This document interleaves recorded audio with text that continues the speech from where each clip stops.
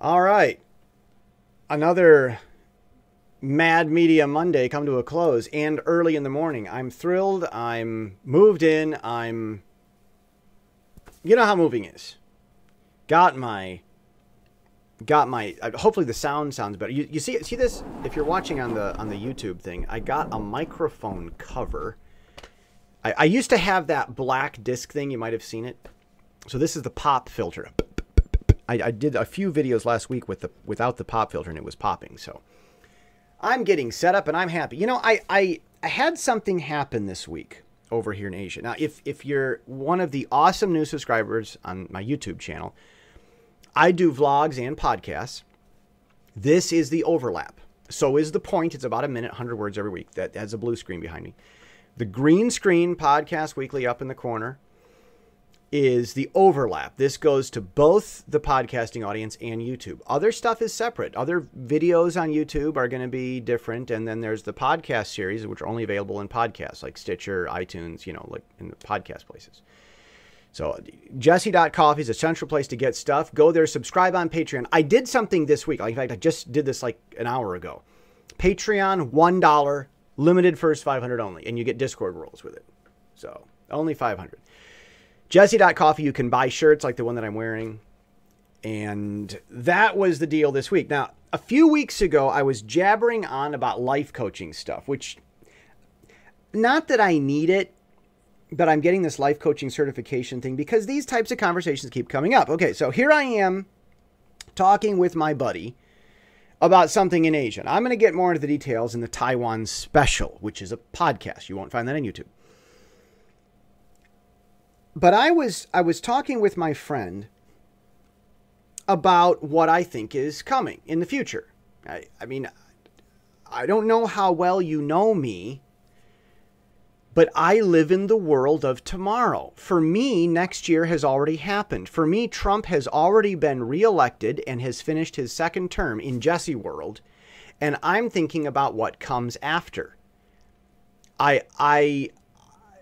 You know, I don't know how to say. See, I talk that way, and people think I'm weird. They think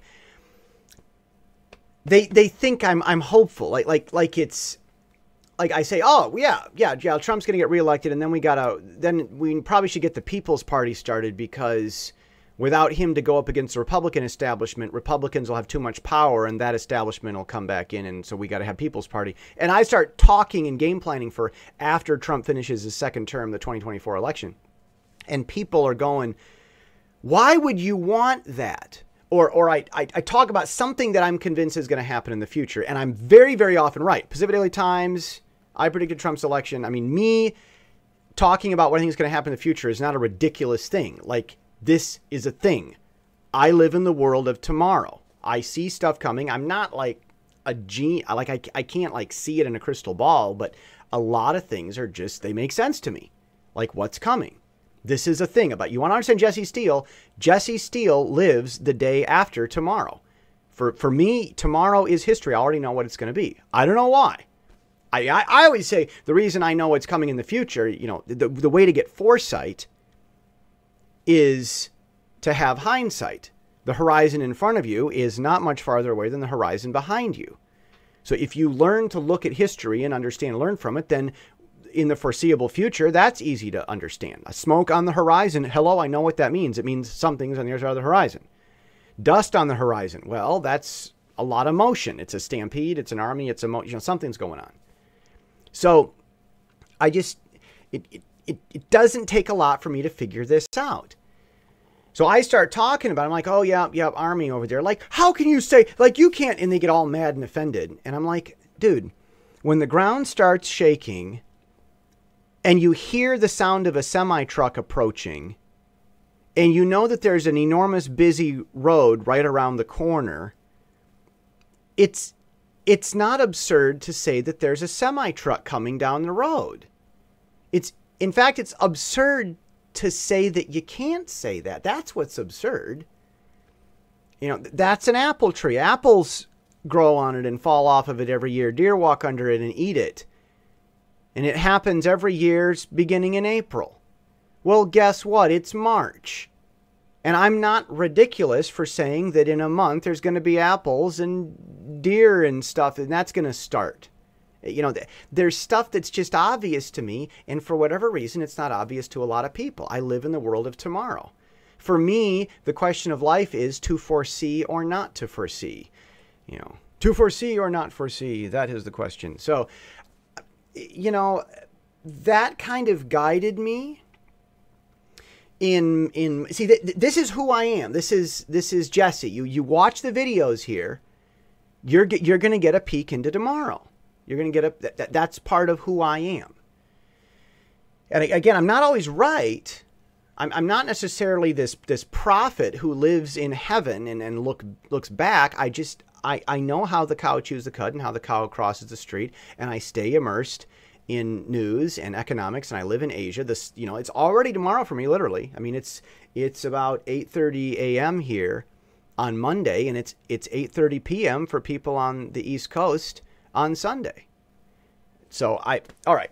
Enough about me, you know, crying and whining about the hard life of someone who lives in the world of tomorrow. But I'm talking to my friend about what's going on tomorrow, and he starts.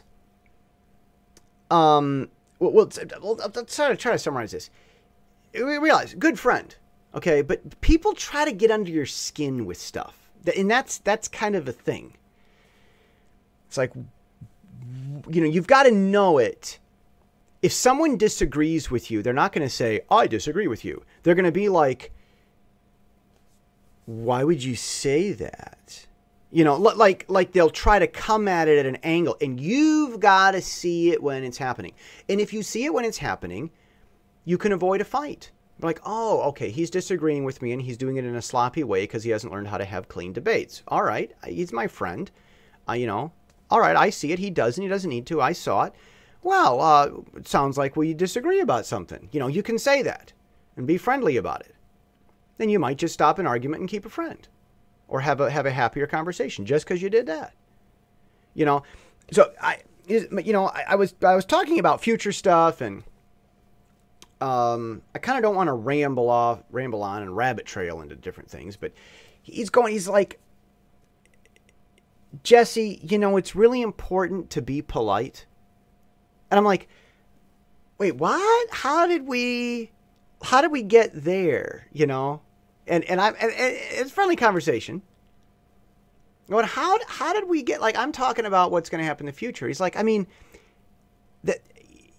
Jesse, I'm not worried. I'm like, I'm not either. Why are we talking about whether we're worried? Of course we're not worried. I mean, the future. You know, and I'm talking about, you know, war and happiness and all this type of stuff that's coming. Like, there's a war coming. I don't know if you know that or not. You have to be a genius. And happiness is coming after it. You know, it's just like the cartoon. Ahead of you is much trouble. Yeah, so I've heard. But beyond the trouble is great light. So I've heard. Yep, you know, like that's kind of obvious for anyone, right? Most people can't accept the fact that they have both darker and brighter days ahead. Whoever you are, wherever you are in your life, there are days ahead that are darker than you've seen and brighter than you've seen. Both of them are there for you.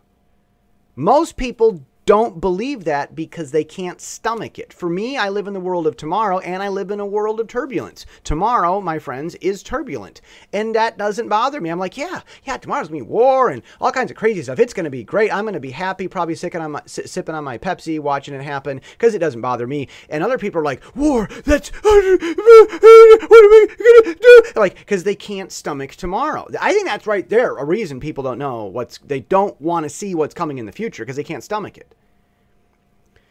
So, my buddy's like, he's like, you got to be polite, Jesse. And I'm like, what? How did we get there? So I talked to him there. I finally found out what's going on is he isn't comfortable talking about what's happening in the future because that's making an assumption, and assumptions are making prejudgments, and that's judgmental stuff. And being judgmental isn't polite. So he's going to teach me about how to be polite. You know, that's what's.